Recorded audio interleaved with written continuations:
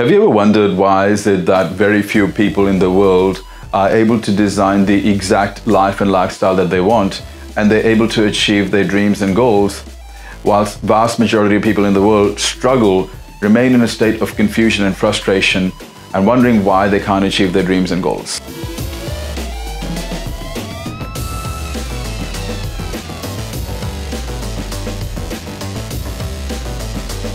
One of the main reasons I've identified is that majority of people live their lives in the reverse. What does that mean?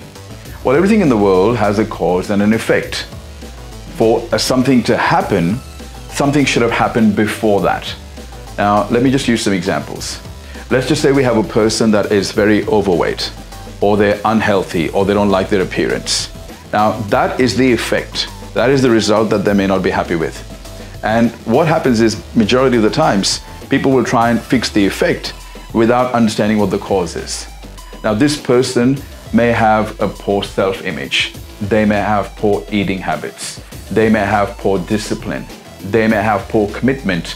And all of those things are the causes which resulted in this effect. Let me use another example. Let's talk about a person that has become homeless. Now, a lot of the times people will feel very sorry for that person and think that, well, the best way to help that person is just to give them money. But the problem with that approach is we never asked ourselves the question as to why this effect was produced in the first place. Was it perhaps that this person was not skilled enough?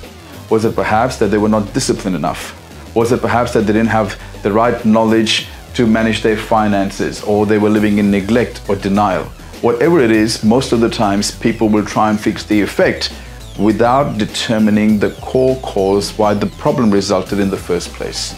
So the issue is that everyone's trying to fix the effect without fixing the cause. And the cause in all circumstances is how we think. We don't see the world as the world is. We see it through a perceptive filter which determines our perception of the world. Now, that perception drives how we think. That thinking drives how we feel. Those feelings drive the decisions that we make and the behaviors that we engage in, or even the indecisions that we engage in.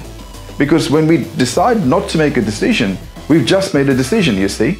So the problem is that what is determining our behaviors is our mindset as the core cause. And until we fix the way we think, it wouldn't matter how much time and energy we put into fixing our behaviors and our actions and our decisions, the result cannot change.